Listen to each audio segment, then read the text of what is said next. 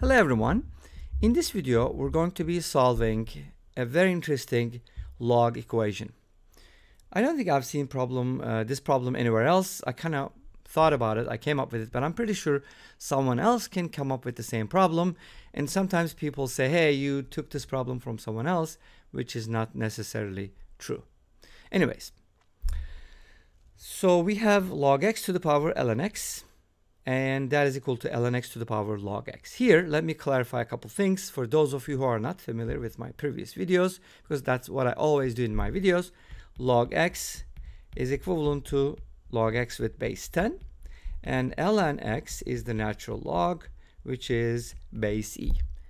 So we're going to use those definitions all the time, and let's go ahead and solve this equation. Now, when you look at an equation like this, this kind of looks like, you know, a to the power b equals b to the power a. And we can actually parameterize the solution, something like b equals ak. We can plug it in, and so on and so forth. And we can find a parametric solution, which is obviously not going to be all the solutions, but some solutions. And there is going to be infinitely many. Does that work for this one? I'm not exactly sure. I haven't tried it. You can definitely try this method. So you can say something like, hey, can I assume that ln x is equal to k log x? And if you know your log identities, you'll hopefully see what I see. But anyways, let me not talk about that. But this is just another approach that I wanted to mention real quick. So let's go ahead and proceed with the solution. So to be able to simplify this equation, I'm going to be doing a couple of manipulations, and we're going to be looking at a graph at the end, which is very interesting in my opinion.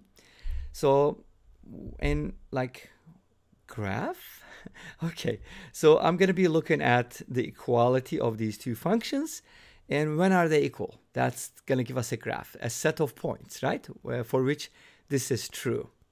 If there's only one point, then you're not going to see it in Desmos because it doesn't show individual points unless you deliberately mark them, right? Unfortunately, that's kind of like a limitation. I don't know why, but it doesn't show individual points. But some people mentioned some tricks. Anyways, let's talk. I'm talking too much. Let's get into the solution.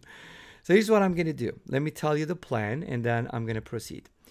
I'm going to take natural log of both sides because I think ln is better than log, in my opinion. You could take the log of both sides, but a lot of times I prefer ln, which is the natural log. Okay, natural log. You get the idea. So, and then after lning both sides, I'm going to go ahead and use properties of logs. One of the most important properties, I think, is change of base. So let me go ahead and talk about that. If you have something like log b with base a, and I don't know why I don't use b for the base. Let's do it.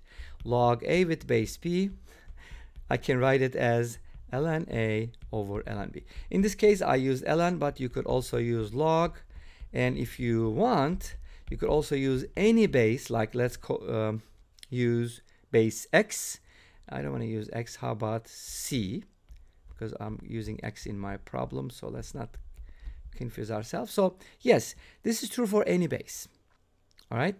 And what happens if I use the same base? Then you're going to get log a over log b, and with the same base, this is going to be 1. So change of base actually is verified. One more time. But anyways, this is meaningless. It's just dividing by 1. But as you can see, ln is convenient, so let's use it. And how do we use it? But first, we're going to take the natural log of both sides. And then we're going to do change of base. Okay? This is called change of base. So if you wanted to change the base for some reason, you can always use this formula. Okay?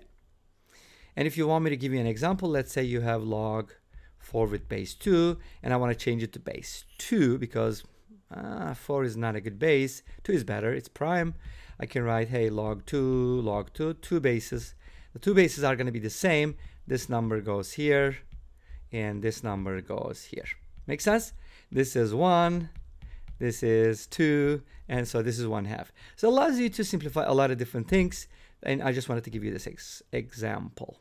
Okay, one more time, let me rewrite my equation because I talked about so many different things. Hopefully it didn't confuse you. Just wanted to give you a little bit more info that would be helpful. Okay. So let's natural log both sides. So I'm gonna look, probably space it out a little bit like this, so I can squeeze in an ln there. I want to ln this and ln that. Okay, oopsies. Anyways, you get the idea. So something like this. Now when you have a log and with a power, you can move this to the front. That's what is cool about logging both sides. So this becomes ln x times ln log x, and don't forget log x is base 10, equals log x, which is the power that was moved to the front, times ln of ln x. Great. Thinking that this make it easier, simpler? No, not necessarily, but don't worry, it's going to simplify. And the answer is actually really, really cool and very, very, let me not tell you what it is. Okay, I don't want to spoil the surprise. So now here's what I'm going to do next. Don't cancel out anything, and by the way, nothing cancels out. But let's go ahead and use change of base somewhere. Where should we use the change of base first? How about this one? Let's use it with this one first, because I can turn it into ln x times something, right? ln x times ln log x equals, now how do you change it to base e? You write ln x over, since the base is 10, divided by ln 10. Make sense? Okay, cool.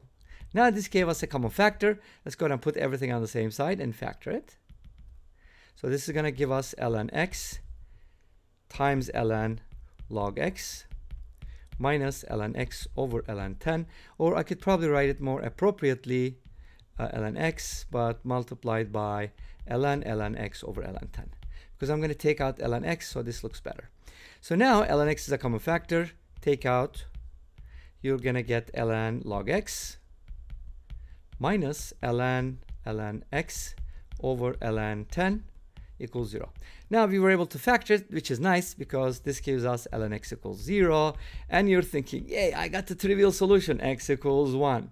But if you go back to the original problem, Houston, we have a problem. And what is that problem? This gives you 0 to the power 0. And do you think 0 to the power 0 is equal to 0 to the power 0? Not necessarily. That's kind of like an indeterminate form, so that's not very good. So we're not going to accept x equals 1. We're going to go with the other factor. So this is what I have. Let me rewrite it. And maybe, actually, why not add this to the right-hand side so we can get an equation? Is that going to be helpful? Probably. So I have ln log x equals ln x over ln 10. That's what I got from the second factor, right? What can I do with this? So here's what you can do. Change the log x again. Change the log x by using change of base, because we want everything to be ln. It's like ln, okay? And I can write this, as you know, as ln x over ln 10. So in other words, ln x over log x is always constant. Did you know that? That's kind of cool too. Anyways, so this doesn't look better. Oh, come on. But here's what we can do. If you have a quotient, you can apply the rules of logs. And that turns into ln x minus ln 10. And that's equal to ln x divided by ln 10. It's kind of like really weird and ln. But we got ln x twice. So why not put those on the same side? Let's go ahead and move this to the left. And we're going to get ln x minus 1 over ln 10 times ln x. Hopefully that makes sense because I'm about to factor it. And put this guy on the right-hand side as a positive term because we want to keep things positive, right? Okay. Now we have a common factor. This and this. So let's take it out. This time we don't have 0, but that's okay. This gives us 1 minus 1 over ln 10 equals ln 10. And we're almost there. Divide both sides by this. But you know what? You can also simplify this a little bit before you divide, maybe. And then multiply by the reciprocal. You're going to get ln 10 times ln 10, which comes from here, divided by ln 10 minus 1. You can also write it as ln 10 over e, but I don't think that's useful or whatever needed. So we have ln x. This is base e, remember? So you can actually do e to the power both sides, because e to the power ln x is ln x. And you have to do e to the power again. So e to the power this, ln x is equal to e to the power this. Oops. Again, I'm rushing. I should slow down. Tell myself like, slow down, slow down. Okay. This is ln x. And since the base is e again, let's do e to the power one more time, and we're going to get our weird solution. It's like e to the power ln 10 times ln 10 divided by ln 10 minus 1. And obviously this can be simplified because e to the power ln 10 is 10 to the power something, something, something. But that's the solution, and it works. Does it? Let's go ahead and take a look at the graph. All right, cool. That's like x equals a single value. That's a horizontal line. And here you go. The graph of our relation or equation, whatever, and the solution. And guess what? This is a dotted line. The other one is a solid line. And hopefully you can see both, because I wanted to show you that they completely overlap. You can see that? Hopefully you can. And this brings us to the end of this video. Thank you for watching.